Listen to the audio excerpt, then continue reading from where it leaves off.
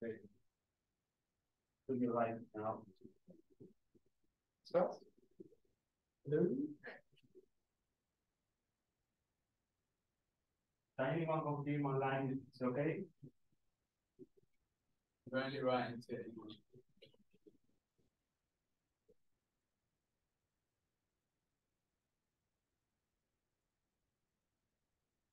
It's quiet, but okay. Okay. Well, I'll try to project a bit more. Yeah. Sorry for that. No, that's all right. Thanks. Okay, so this is sort of the latent variable model approach, or relative to what comes later. So the right way of framing it is you have these latent skills for players which we don't observe directly, but through the results of matches, we sort of get some idea of what they should be. And we leave in some hyperparameters data to sort of let us adjust things in various ways. Okay. And so one question you can ask about this is, if I take this model of the skill rating problem, is it appropriate that a player's skill level be something static? Okay. Whether it should be time varying or whether you can reasonably model it as being constant. Okay, and so a basic answer, depending on what sports you're interested in, is perhaps probably not. Okay, there's various sports where if you look at what the league table was 10 years ago, it is not going to be an accurate reflection of how things look now. And so to some level, you would be missing out by using that sort of an approach. And that's which is perhaps more principled is to frame it as a model selection problem, right? That you try to write down some model where you do have temporal dependence of skills, and then you see whether it gives you better predictive performance or whether it's sort of preferable from other model selection points of view. And so empirically, there's various sports in which it is indeed a worthwhile thing to do. So that's sort of something we're going to proceed with going forward. Now, there's many ways of having dependent skills over time. The simplest choice in a way is to have a Markov structure for the skills. So sort of, my skill today depends on my skill yesterday, but if you know my skill yesterday, the rest of the past doesn't matter. Okay. And so this combination of sort of Markov chain evolutions for the latent skills and then indirect observations independently across time is what's called a state space model, or in some contexts, a hidden Markov model. It's sort of more or less the same thing. So this is the approach we take. So one way of visualizing it is through a picture that you sort of see in many books on graphical models and this sort of thing. So through time, we have the player's skills evolving without strong dependence on their past. So that's this XK is the skills, right? And then these YKs are the results of the matches on a given match day, let's say. And so on the left-hand side, we have the joint line. Okay. So we have a very nice sort of separate structure here. And in cases where X and Y are sort of reasonably low dimensional, we can handle things quite nicely in terms of computing like things and so on. Now, for us, we have a bit of a difficulty in that our state X, right, the skills, it's not one player's skill, but it's really all players' skills. And so even if you have a very simple model for one player's skill, the joint model for all of them can be quite complex. And so we need some way of handling that. Because, for statistics at large, but maybe especially for state space models, working with high dimensional latent states makes life very difficult for us, okay? But what's fortunate for us is that we have quite a bit of structure to the model beyond what's written in the first page, right? Is that the interaction between different players is only really happening during matches, okay? We sort of don't necessarily expect that they're training together or something like this. And so bearing this in mind, it's sometimes appropriate to model player skills as evolving sort of dependently in time, but independently across players, okay? And so this leads to what's called a factorial state space model or a factorial model, essentially referring to the fact that the transition densities factorize across players. And so that's about the dynamics. There's also an important observation that the way in which we observe their skills factorizes across the matches that happen, right? On a given day, you're not playing many matches against many people, so that's a useful simplification for us going forward. And so in this case, we have a sort of slightly more elaborate graphical model, but it's something that scales very nicely to when we have many players. Okay, so here, each of these horizontal lines up here is the skill evolution of a single player. And you see that player 1's skill is evolving by itself, as is players 2, 3, and 4, and so on. And so we see here on the first match day that players 1 and 2 play, and we have the observation of that match down here. On the next match day, 1 and 3 play, and so on. Okay, and so we still have a sort of sparse graphical model, but it induces some extra complications. It's not quite as clean as it feels next to it. Okay, and so one benefit of this formulation is it lets us handle large numbers of players in competition in a sort of in a way where the complexity doesn't blow on exponentially. Okay, so Are you ever going to want yk to feed back into sk plus 1? So in the sense that you would say the result of a match causally influences the skill of the player. Okay. So we tend not to do that. It's something one could think about, but I think it makes the graph quite a bit more complicated with some of it. Okay, so these again, it's all pretty abstract so far, and so the reality is in many of these models, the choices for this these likelihoods and these dynamics can be quite simple. Okay, so when we have continuous skills, very common choices are that skill evolves in time as a Brownian motion, right? There's just sort of unbiased noise being added infinitesimally. If you're interested in models where the sort of skills of each player sort of stay stable in time, they're sort of not blowing up as the time horizon goes up, you can use a mean reverting process like an Ornstein-Uhlenbeck process. Again, this is sort of, they're very convenient to work with because they're all Gaussian processes and Markov processes. So many nice conjugacy properties all there. Equally, you can choose to model skills as being discrete, right? So one example of that would be in many sports games, right? You have your players' skills are ranked from 1 to 100 when you're putting a team together. Right? This is video games, not real sports in a way, but that's sort of something which is happening implicitly.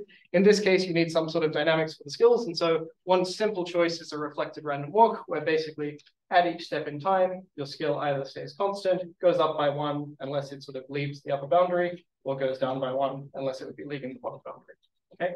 And so in a way, it's sort of a discrete analog with the same idea, but with slightly different boundary behavior. Yeah, and so there's many things you can do beyond this, but this is just to make it concrete. These would be some very simple things that we tried. They're the basis of sort of already popular models. Now I'll move on to the observations from here. So here I give some very simple versions wherein the observations are sort of discretely labeled. So it's things like home team wins, away team wins, etc. Of course, you can extend this to sort of more rich observation models where you get the score and stuff as well. Mathematically, it doesn't make so much of a difference, but in terms of presentation, it's useful if I can just keep it finite in this way. And so given sort of real valued skills, a very common way of modeling the results of a match would be to say, given the skill of the home team and the away team, the probability that the winner of the match is the home team is obtained by looking at the difference between those skills and passing it through a sigmoidal function. So something like a logit or a probit. Yeah, and so this is sort of related to what's called the Bradley-Terry model, but it's sort of changing the likelihood in small ways. Yeah, for discrete valued skills, you can do the same thing, right? The sort of semantics of this likelihood still make perfect sense. You might also want to do something sort of non-parametric, where you parameterize the probability of winning given each skills directly, subject to some monotonicity constraints. Again, in practice, it's relatively common to stick with these basic models. And it's worth mentioning that once you make the move to modeling everything probabilistically, with likelihoods and so on, that the extension to other observation models where you have draws, you have extra observations like that is relatively straightforward. Yep. The fact that you denote a home team and an away team, yeah, is that just to restrict the state space that Y lives in to either H or A every single match? Yeah, basically. Yeah, exactly. But basically, as long as you can write down a likelihood for what you observe conditional on the latent skills, then conceptually everything goes through all right. Yeah. Good, thanks. Okay. And so now we've sort of written down some models, and in principle, we can talk about, beginning to do inference on the basis of that. But state space models, in some ways, they pose different challenges to sort of IID observations or regression models and so on. So it's worth commenting on what the new challenges are in this context. So before talking about it in statistical terms, maybe it's useful to talk about it in terms of decision making and the things that we would do with this information, right? So the first thing we might want to do in many cases is in real time, given the sort of history of matches that we've observed, predict what's going to happen next. Okay. And so the standard way to do this would be to sort of look at your current estimates of the player skills and then pass them through a predictive model in some ways. And so you need access to this quantity here, which is called the filtering distribution of the skills. So it's sort of the distribution over the skills of all players given all the information up to the present. So that's an online problem. Okay. Equally, if you wanted to do a sort of retrospective analysis, it's important to evaluate the past performance of players. But now you look at the distribution of the skills of the players at a given match day, but given all of the information up to the present. Okay, so little k here could be a year ago, and big K could be today. And then finally, another thing you would want to do is actually calibrate the parameters of your general model to the specific sports that you're working with. Okay. And so to do this, if you're interested in doing things in a likelihood-based way, which is what we focus on in this paper, in principle, you can do things differently. You need some way of getting estimates of this likelihood function as a function of the parameters in the model. And so in a way, the task here is sort of likelihood estimation or more broadly parameter estimation. Okay, so these are the tasks we sort of operationally need. And in some cases, you might want to just isolate these and solve them by themselves. But what's kind of true is that the state space models, there's a bit of a feedback loop involved here, that it's quite difficult to solve just one of these problems unless you have very strong knowledge of the problem a priori. Because essentially, to do good filtering, right, you're saying, given this set of parameters, what is my belief of the player skills over time, right? If your model is misspecified and your parameter estimates are very wrong, then the results you get from running a filtering algorithm are not necessarily useful to you, okay? So to do filtering well, you need to have good parameter estimates. Then to the question of parameter estimation, to do this well, what you typically need to do is infer the latent states and sort of find parameters that jointly explain all of those very well. And to do parameter estimation well, you typically need access to the smoothing distribution. And then finally, to do the smoothing distribution, you need the filtering distribution. Essentially, to sort of evaluate what's happening in the past, you need to have evaluated what's happening up to that point, then all of the other future information, and then you sort of propagate the information backwards in a way. And so there are cases where you don't need to solve all problems. So for example, if you know the model parameters very well, you can really just do the filtering directly. And in sort of physical models, that's more common. But in statistical models, you tend to have to do parameter estimation as well. So are you assuming time-consuming model? So it's not crucial. In all of our models, we do. But yeah, I don't have anything particularly deep to say on that. Yeah. Okay. So one point I can make is that we typically formulate things in continuous time, and it will be homogeneous in continuous time, but we will have unequally spaced observations. And so in that respect, it's non-homogeneous. Okay. So that's a useful point. Yeah, so our takeaway is that if we want to sort of have a general workflow on how to handle these models, we'll try to solve all three of these tasks as well, or have some equals to doing it. Okay, so back to this problem of high dimension. So if we want to represent these filtering distributions, if we have many players, even if you have 100 players and your skill levels are just 0 and 1, actually representing a joint distribution over their skills is not really feasible, right? It's sort of a massive cube in some ways. And so even representing the correlations between different players is typically very difficult. And so in practice, what people tend to do is you just reduce to tracking the skills of individual players. Okay? And then you say that somehow under a suitable weak dependence assumption, that's enough information to do things well. Okay, and so another important thing is that it's computationally feasible. Now you're sort of representing 100 binary vectors instead of 2 to the 100 probabilities, which is much more feasible.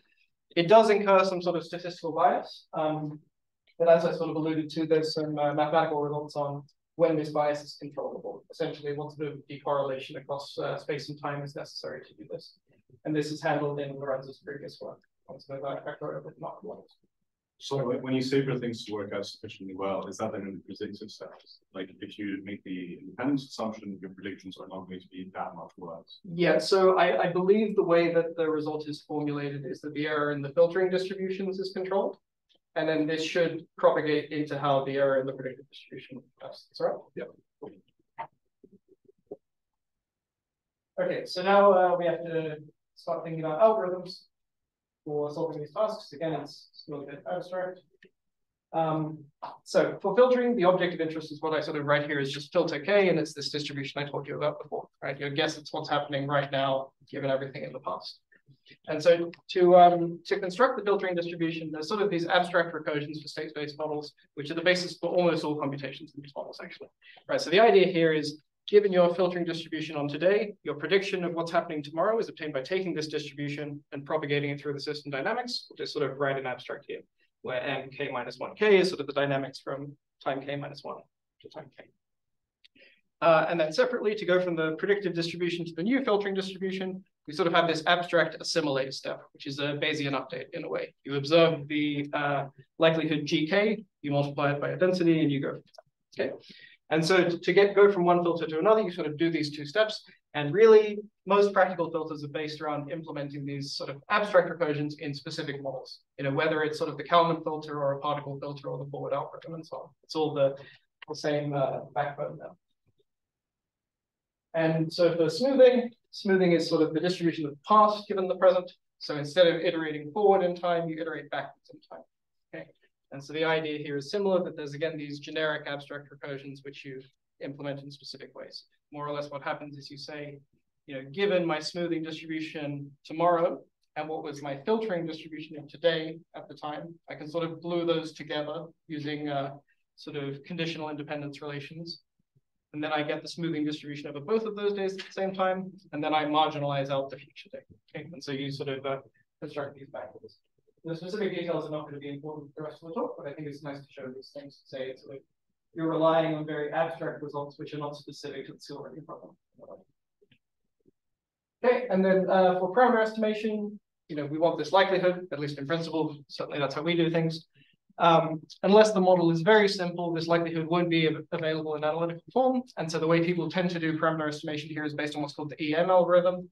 If you've seen it before, I'm just sort of reminding you that it's here. And if you've not seen it before, it's sort of challenging to teach, even if you have a full hour with some undergrads. So I'm not going to do it in sort of 30 seconds here. But the key thing is that, you replace the original optimization problem over theta with a joint optimization problem over theta and sort of an estimate of the smoothing distribution. And then you alternately maximize each of these two things. And so essentially what happens is you optimize Q given theta. So you estimate the smoothing distribution of what's happened with fixed parameters. And then you use that as the basis for fitting new parameters to the model. You essentially account for the fact that you haven't observed the skills directly to estimate what the skills were. And then you propagate information through that. There are other ways of doing it beyond DM, but it's sort of one of the more generic and straightforward things to talk about. Okay, so all of those are again sort of generic for hidden Markov models and state space models, but we have a very specific structure, which is this factorial structure, and we're particularly interested in very large problems and sort of methods that cope well with scale. I think this actually, this is sort of related to what Max asked earlier. So anytime you see a little t or a big T, it's referring to continuous time. Anytime you see a little k, it's sort of a specific match day within that time. So we don't assume that you observe a match every single day, but that they can be sort of inhomogeneously spaced. On a different day, you could have different number of matches and so on. So if you see k, that's sort of a specific match day. If you see t, that's a continuous time. But I think it shouldn't be too much of an yes. Okay. So scalability. This is sort of one of the key motivating parts for the computational things that we derive. Yeah. So we're interested in the case of handling computations with many players. Because it's a state space modeling problem, if people have experience with things like particle filters, the dimension does not have to be that high before standard methods go wrong. Okay. So even if we were only considering, inference in the Premier League where you have 20 teams, you'd have to start considering the difficulties of high dimension to some extent. But we're sort of fundamentally just interested in even harder situations than that, like tracking what's happening at Wimbledon or in online gaming and stuff like this. So n is the number of players in our competition, and we want methods to scale well with n going to infinity.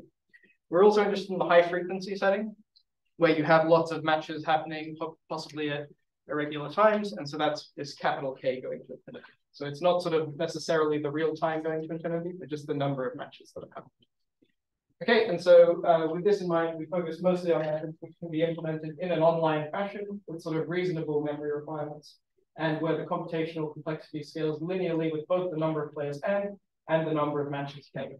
And I sort of comment that this is realistic and worthwhile in the sense that you can't really get much below this without throwing away statistical information.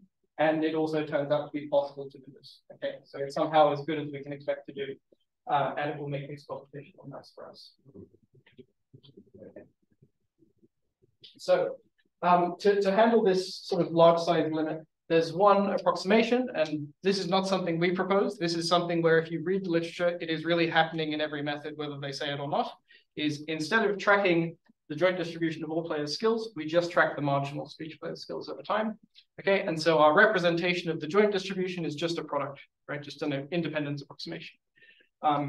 Yeah, and I call this an approximation, not an assumption, because it's about the algorithms, not about the model. Okay, it's the way we represent these things. Okay, and so we do it for the filtering distribution and also the smoothing distribution. And as I said before, under suitable sort of weight dependence assumptions, this is provably a sensible thing to do. Computationally, it's nice. Statistically, you don't lose that one quite so much. And it, yeah, as I say, it opens various doors to algorithms that wouldn't otherwise be available for reason. Now another computational point. So at any given time, for reasonable observation models, any player is playing in at most one match. Unless you're sort of one of these lucky chess players who's playing a whole class of primary schools at the same time or something, it's sort of reasonable to make this assumption. And moreover, any match only involves two players, okay? So what it means is that when you get the result of a single match, you only update your beliefs about the two players who've been in that match directly. Okay, and this is sort of related to the approximations from before. So yeah, upon receiving the results, we just update the filtering distributions for these two players. If we were to update our distributions for the other players, it would just be saying what happens under the system dynamics, and we can sort of do that whenever we like. So this is sort of what I call match sparsity, right? A match only influences two of the players' skills, or is influenced by. So the consequence of this basic observation, which is already nice by itself, is that if you receive the results of all the matches that happen on the same day, they are going to be made up of matches involving disjoint sets of players, right? And so you can do all of these updates independently of one another and in parallel. Okay, and so this is sort of how things work with the filtering distributions, but you can sort of trust me that the smoothing distributions, much the same thing is true. Okay, so somehow if you have parallelism available to you, even observing a lot of match updates can be done very quickly by distributing the computations. And so this is sort of very important for the scaling that we talk about later. Okay, so let's talk about what it looks like to update our filtering distribution based on a single observation. So what we do to obtain the filtering distribution at time k is we take our predictive distribution there and the likelihood gk that shows up, and we assimilate them through the Bayesian update. So we have already made this approximation that the filtering distribution factorizes and that the system dynamics factorize, which means that our predictive distributions also factorize, okay? Moreover, we have that the likelihood factorizes across the games that are being played. And so what we have, so op here is opponents in the game. So what we can say is iterating over pairs of players who were opponents on match day K, you can update their joint filtering distribution by taking their joint predictive distribution and this likelihood and assimilating them, right? So instead of doing something which has the dimension of all the players that played on that day, it's a two-dimensional problem. That's sort of just for illustrative purposes. And this is really how we do things. And this is just saying it once. So to assimilate this one match in which players H and A play, we compute. What we do is we need to obtain the predictive distribution of their skills before the match. So what we do is we look at our existing filtering distributions. We find the last time when they played, because we wouldn't have updated the distributions otherwise. So you take the old distributions, you propagate those through the system dynamics, which could be for different amounts of time. Okay? You obtain the predictive distribution of today. Then using today's observation, you get the joint filtering distribution of them today, and then you decouple them again to get the marginal distributions. Okay, so we briefly manipulate something two-dimensional and then move back to a one-dimensional representation, and we get something that will be sort of a fourth computation. Okay, so I think now what I'm going to talk about is specific ways in which this is done for different model classes. And a lot of these are things that existed already in the literature, right? And it's sort of, yeah, just to illustrate things further, let's say. So there are many ways of solving this problem, and I can't review all of them, but I'm sort of presenting some relatively popular ones here in subjectively increasing order of statistical sophistication, sort of mathematical, if you like. I won't talk about the practical performance in this section, that will come at the end. And we'll see that there's sort of not a uniform order in practice. So the first one I start with is one which will hopefully be familiar to various people. It's the ELO rating system, which is sort of probably best known for being used to rank chess players, but also, you know, many other forms of gaming.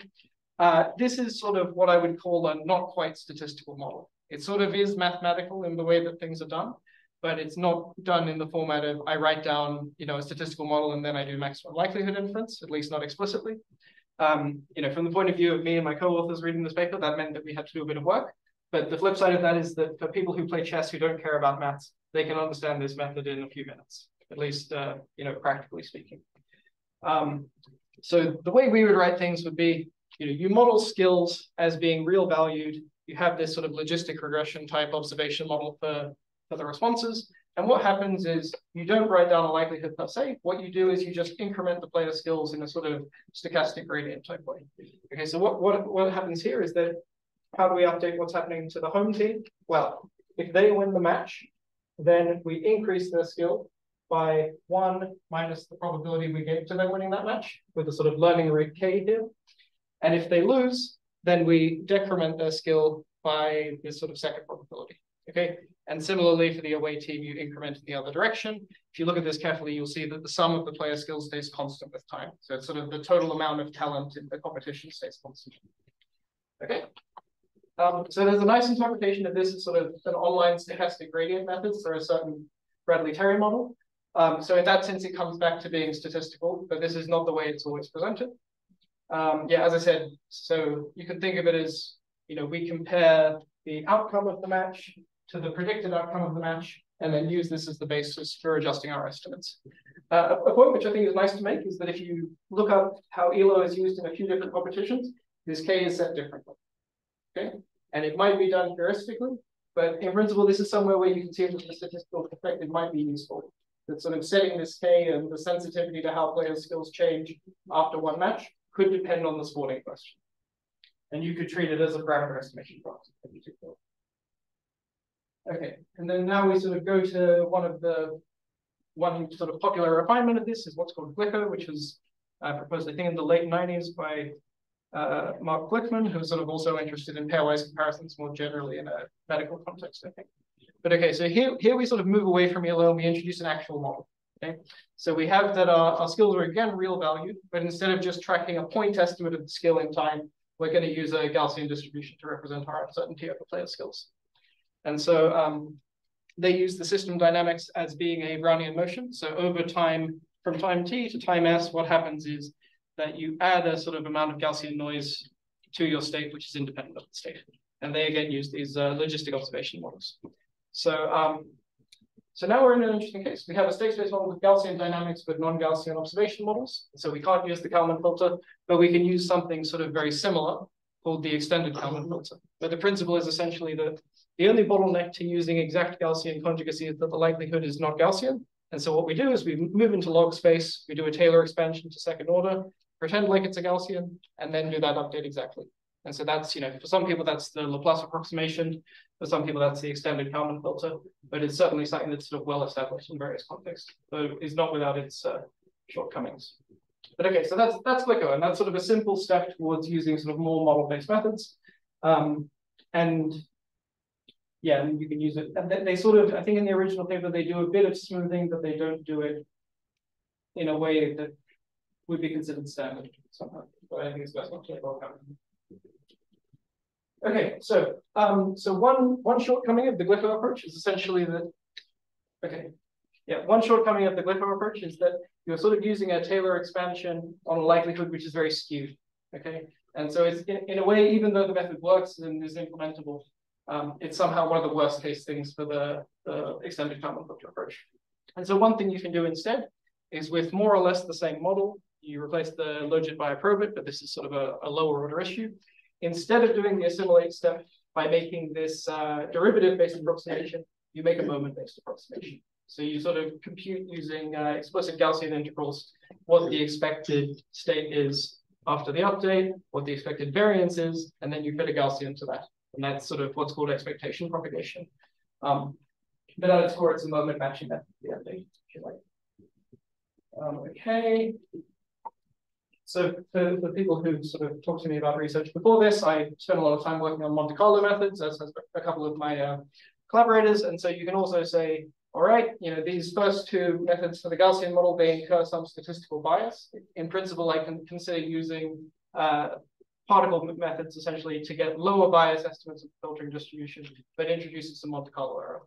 So it's not the time to get stuck into the details of particle filtering, but one benefit of sort of this approach is you can handle fairly generic state spaces, you can handle fairly generic dynamical models as long as you can simulate from them, and you can handle fairly generic likelihoods provided that you can evaluate them. So these are pretty minimal assumptions to make. And essentially all of these steps that would previously be done by sort of Gaussian conjugacy, all this sort of stuff, you just do by simulation, right? You propagate the estimates by using the system dynamics, and you assimilate the data by an importance resampling tree. And then finally, one thing we did, which was on the basis of some of Lorenzo's work, was to use discrete tracking distributions for the player skills. So sort of modeling player skills as being, from 1 up to S, where S could be 100. We took it pretty large in many cases. Yeah, the system dynamics are a sort of Markov jump process. Okay, so we have a lot of flexibility in specifying those. And the observation models are fairly generic. Again, in practice, we used sort of things quite similar to the previous examples. And now the propagate and assimilate steps are still more or less done exactly, but they're sort of, the exact tricks that come from discrete space models rather than Gaussian models. So going from the filtering distribution to the predictive distribution is just a matrix multiply. And there's sort of similar things for the assimilation step that are sort of very... In the continuous time model that you're choosing, is the likelihood tractable with the jump process? So it is in the sense that you can do matrix exponentials. And so basically you compute the eigendecomposition at the start of the day, and then you use it at all subsequent times. So it's kind of, even though it costs S cubed to do that decomposition at the start, the cost of doing that is independent of the time horizon. So it's sort of cheap at that level, if that makes sense. Okay. We can talk more about it later. Okay. Yeah, and so one thing that's sort of unique to the graph filter smoother relative to previous things is that there's no systematic bias induced by this filtering method, aside from this decoupling approximation that we've made for everything else. Everything else induces some sort of, Gaussian to non-Gaussian approximation error or Monte Carlo approximation error, whereas this one is sort of nominally exact modulo the decoupling approximation. Yeah, and so we have this sort of nice summary table in the paper, which says, for the different methods, how are we modeling skills? How ambitious are we being with our tracking, essentially? Are we tracking point estimates, parametric or full distributions? How is parameter estimation handled? And what sort of additional sources of bias? So this is sort of nice for I think about maybe the first application, and we'll see how we go. Okay, so the goal of our sort of experiment in the paper is to replicate a realistic workflow. So at present, the applications are not life-changing, but they sort of they show you that this workflow is very sort of easy to use, easy to swap out different things. So you can sort of test how things are working quite nicely. So what we wanted to do was evaluate different models, getting sort of qualitative and quantitative comparison of what they achieve. And I think the broad pattern was we would have, say, 4 or 5 years of data for a competition. We'd use the first 3 or 4 to do parameter estimation, and then we'd sort of do simulated online testing for the remaining years. Okay. Yeah, and so we use the sort of filtering and smoothing to do online prediction and retrospective evaluation in those 5 years. And so one of the broad aims of what we're doing here is to sort of separate the modeling concerns, which is where your expert information about the sport should come in. You write down your model, and then from there, things can be relatively generic. You can use these sort of general purpose methods, everything that is priced in there. And there's a sort of nice Python packages, which sound go with the right side. Okay, so the first example is sort of a very simple exploratory one, which is based on football in the lead up to the 2023 World Cup. And I think here particularly we focus on what's happening for the Argentina national team. And so one thing that's nice to highlight here is the different approaches. So here we have ELO in the top left, true skill up in the top right, the sequential Monte Carlo or bottom method down here, and then the sort of exact discrete method down at the bottom right corner. From here, you can sort of observe the different skill representations and see just how much information you're getting out of them, right? So if you just marginalized and looked at the predictions of each matches, you wouldn't see the difference between the approaches so much, whereas here you really highlight, with ELO, you have a very coarse representation of what's happening. With true skill, you sort of get a bit more information, and for these latter methods, you can sort of see things in a much more fine-grained way, which has its benefits and costs, but at least there's an appreciable difference. And so what we do, if you look at what's happening down the horizontal axis here, you see the results of each match. So in the first match, they lose to Saudi Arabia. The second match, they win against Mexico, and so on. And sort of, we confirm our obvious intuitions that the influence of different matches, makes things go up and down roughly as we expect. There's a particularly illustrative point in the first one where Argentina lose to Saudi Arabia, who in the real world are ranked much lower than Argentina, right?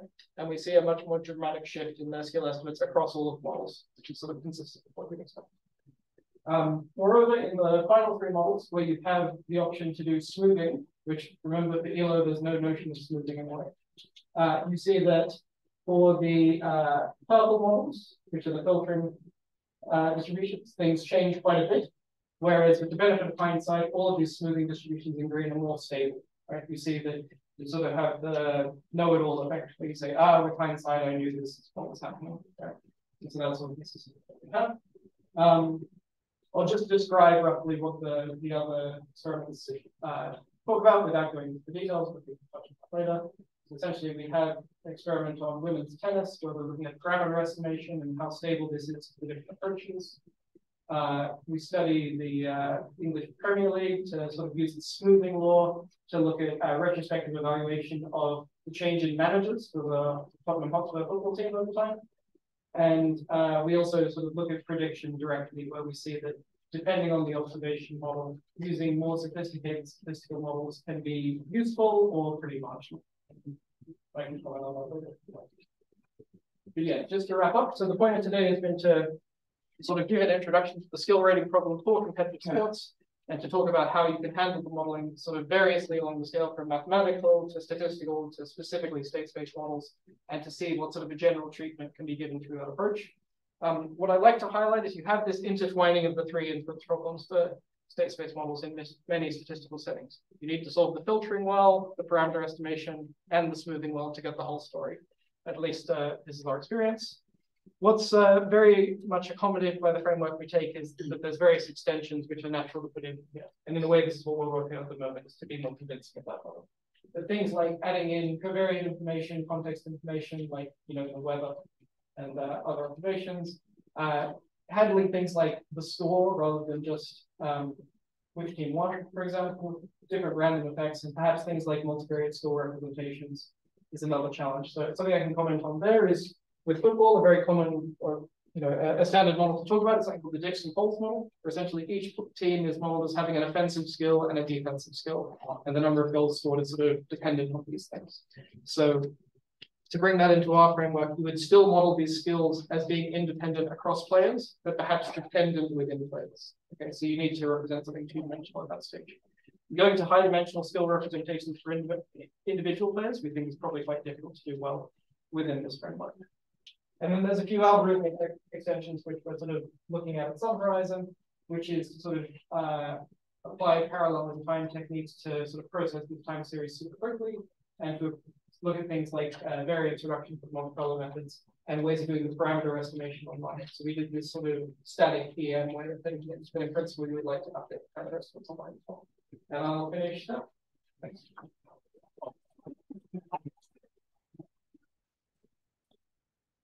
You have time for one question? Yes. Thanks. That was very nice.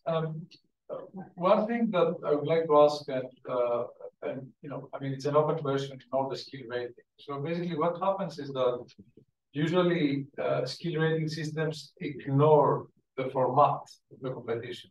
As in, like, the number of sets of tennis? No, as in, like, if it's a round-robin format or a playoff format, right? So basically, this is not perhaps so important for the skill estimation per se, but it's very important for the variance of the skill, right?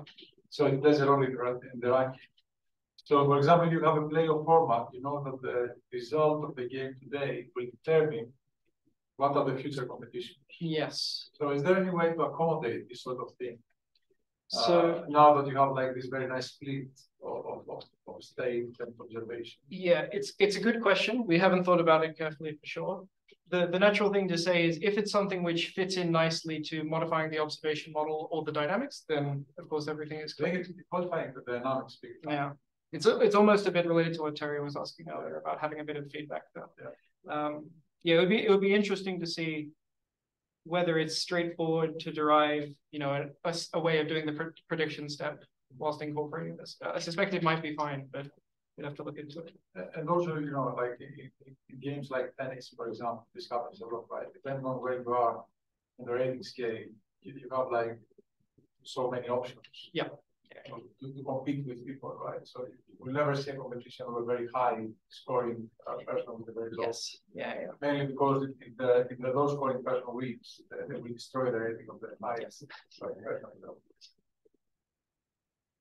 We'll have a think about that. We need to do some reading. Thank you. Thank you. We can keep the discussion upstairs with a coffee. Let's take the speaker. I'm sorry for the now inconvenience online.